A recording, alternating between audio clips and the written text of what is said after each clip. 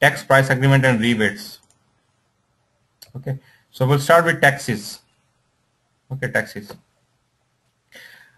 So the criteria for taxes basically depends on the departure country, destination country, customer's tax classification, and material tax classification. Okay, so what that means is, if I show you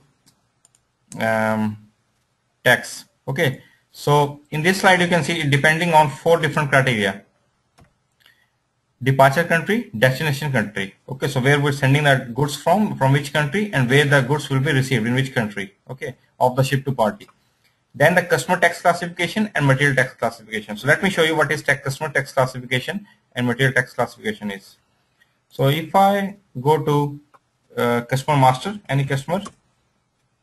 So if I open this customer, so here you can see in the billing tab page, for example, depending on the countries that a company is using. For example, the countries here set up are Australia, Germany, India, United States. Okay, so here we have condition type. So MWST is the standard condition type for the taxes. Okay, so what happens is, I'm saying that in Germany the tax will be 1. So what is 1? If I open this one, 1 means liable for tax, 0 means no tax. Okay, if I say 0, that means if I'm sending the goods to Germany, if I say 0 here, that means if I send the goods to Germany, that means in the sales order the tax should be 0. But if I say 1 means liable for tax. That means that when sending the goods to Germany, okay, sorry, to Germany, the customer is Germany, then the tax should be there. 1 is liable for tax, so system will calculate the tax. So if it's 1, system will show the tax in the sales order. If it's 0, then system will not calculate the tax. The tax should be 0 then. Okay, so similarly, depending on where you're using it, so this basically depends on the ship to party. Okay, for example, here this is the same customer we're using here as a ship to party and sold to party. Okay, so that's why I'm looking for this customer, because this one is a ship to party as well. So for this customer, this is the main setup here. So for these countries, we're saying that it will be liable for tax or not.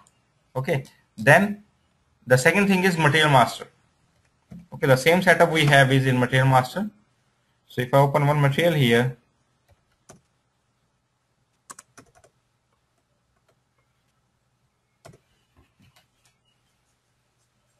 and if I go to sales org 2,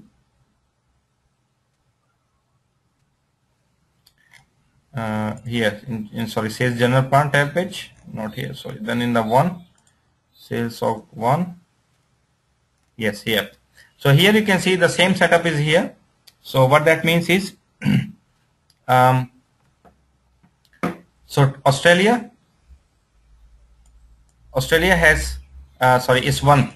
1 means, because in Australia we use GST, so somebody is changing the description of something for the tax condition and saying is GST, okay, or maybe they created a new one. So 1 means liable for tax. So in Australia, for this material is liable for tax, and for 1 again, that means full tax again. But if it's 0, if I select 0, for example, for Germany, if I select 0, that means this material will be no tax for Germany, right? So basically this setup is coming from here as well. Okay, then the main thing is,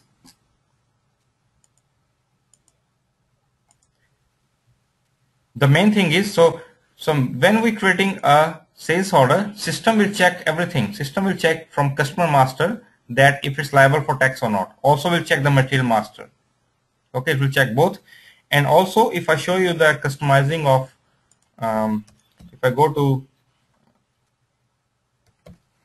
pricing procedure, so MWST is the standard tax condition, but if you want to use GST or whatever you want to do it, you can copy it and give it a new name and start using it.